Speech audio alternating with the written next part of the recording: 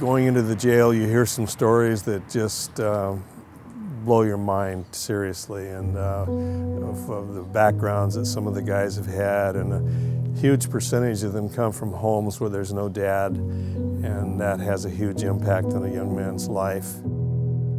Well, I started out about 23 years ago working in the juvenile hall through Youth for Christ. And then after about 11 years, I felt the call to go and work in the jail. To see a man what he was, you know, a tough gang member, or in a lifestyle that you would think that he was beyond God reaching him. But as we all know, there's nothing impossible with God. It's something that I love doing, and as I said, it's not pretty, but it's what God does in people's lives that makes this well worth the effort to do it. What is there more that we can have passion about than telling someone about Jesus and life eternal? And I mean, there's nothing more that in life than that. I mean, it's just everything. So praise God.